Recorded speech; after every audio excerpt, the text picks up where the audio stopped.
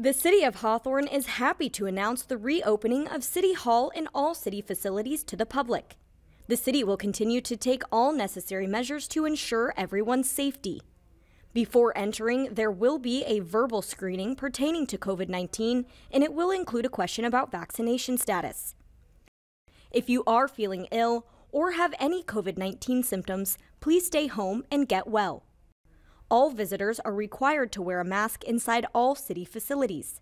Appointments are encouraged and scheduling will continue on the city's website. Walk-ups are welcome, but you may have to wait until there is an opening in the schedule for the department you wish to visit. All these protocols are in place to protect the public and city employees from the spread of COVID-19, and adjustments to these guidelines will continue as we go forward.